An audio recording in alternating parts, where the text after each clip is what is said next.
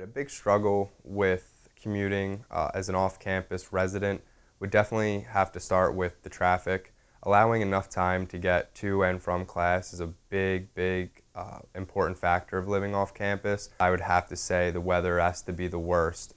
Yes, you do have your rainy days, which slows everyone down, but the worst is definitely the winter season. I live on top of a hill, so there's constant accidents. There's days where I can't get to class and I can't make it back from class, so that really creates a struggle for me because I either get stranded on campus or I get stranded and miss my classes.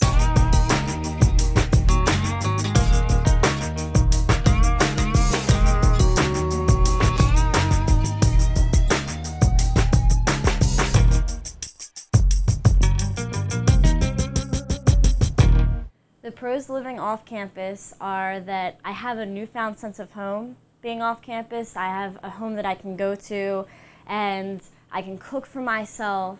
I have an added sense of privacy and even freedom by, getting to go on and have my own room, my own kitchen, my own laundry. As for the commuting aspect of going to campus, I really don't mind it at all. It's about a 10 to 12 minute drive, which is not that bad, give or take a few minutes because of lights. But I really love the scenery and just being able to feel like I'm going from home to my school. Besides having all the benefits of living off campus, like my own room and having a kitchen and a pet, I have a dog, I'm saving a lot of money in the long run, a couple thousand, by living off campus instead of on campus.